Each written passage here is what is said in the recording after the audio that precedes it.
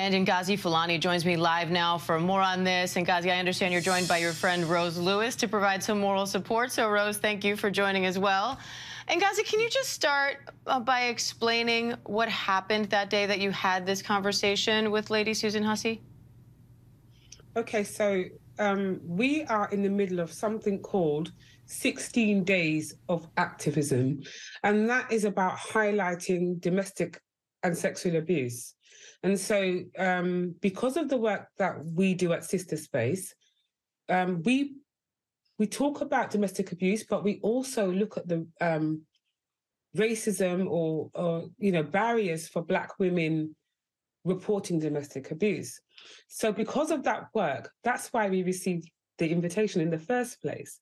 So of course, we've gone to Buckingham Palace. We are meeting with up to 300 people who also are involved in the violence against women and girls sector. And we're about promoting positive results. We're about raising awareness around abuse. And so I did not expect that 5 minutes after I got into the palace, I was approached by a woman that I didn't know and I still don't know. And the first thing she did, because I have locks and my locks were kind of hanging down at the front. So one of the first things she did was to take her hands and physically remove my locks so that she could see my name badge. Now, that's not culturally appropriate. It's just not appropriate. I wouldn't dream of going up to someone, especially if I didn't know them, and putting my hand in their hair. That's a no-no. But she's an elder and I represent Sister Space. And so I was grateful. I just kind of tried to step back. And then she asked me where I'm from. Now, because of the event, it's a charity thing for domestic abuse. I assumed she was talking about the charity I'm from. So I said, Sister Space. So she said, no, where are you from? So I said, we're based in Hackney. We're a charity that supports African and Caribbean heritage. So then she says, what part of Africa are you from? I said, I don't know, because I don't know, because they didn't leave records. I thought it would be okay with that. She says, but where are you from?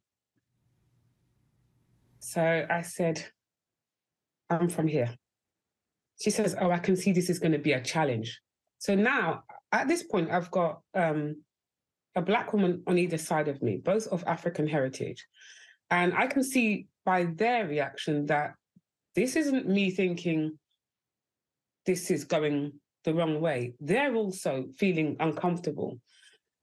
And she continues to insist to know where I'm from. Now, I've said I'm from here. And then she says, no, but where are you really from? Where are your people from? And at that point, I said, lady, I'm trying to figure out what this is. Is it that she can't understand what I'm saying? If she can't hear me, I don't know what this is. But she continues. And she said something about France. Some association with France and being able to speak French. And then she says, I can see I'm going to have a challenge getting you to say where you're from. And then she said, where are your people from? Where are you? And it just kept going on. I've answered her several times. And then she said, what's your nationality? I said, I'm from here. My nationality is British, which it is, right?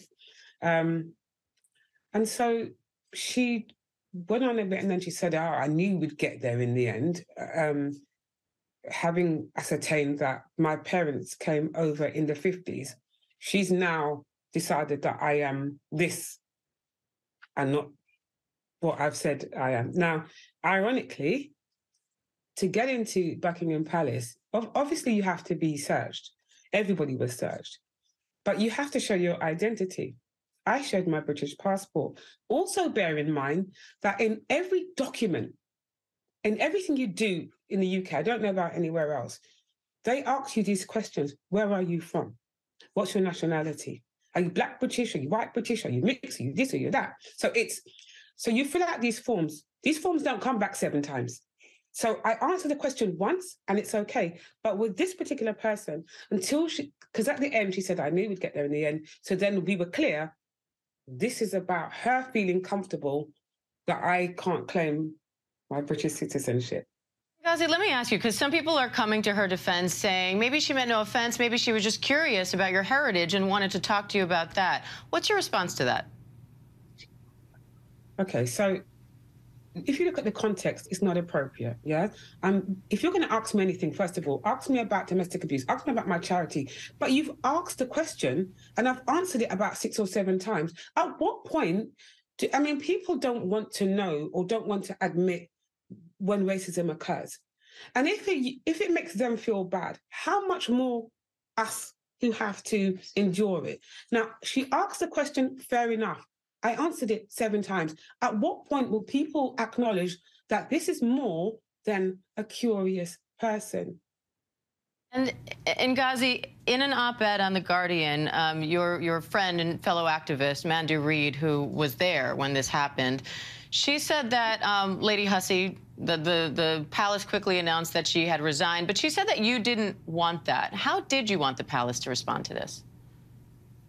Okay, so a lot of people have said a lot of things. The palace have not, I haven't spoken directly to the palace, neither have they to me. And when that happens, we will have that discussion. But I just want to make something clear. The palace appointed her or gave her that position. So it's for her and the palace to sort out. It's not for me. This that's landed on me shouldn't be for me to sort out. It's unfair. All right. I have due regard for everybody, and I particularly have due regard for people who are older than me. But how far can we take this thing where you think you have the right to move my hair, drill me, because it wasn't a question? And that's the thing as well. We are clear. I know when someone's asking me a question because they're interested, and when someone's asking me a question because there's a motive at the end. I'm very clear, so. Yeah. All right. NGOZI, Fulani, Rose, we appreciate your time today. Thank you. Thank you.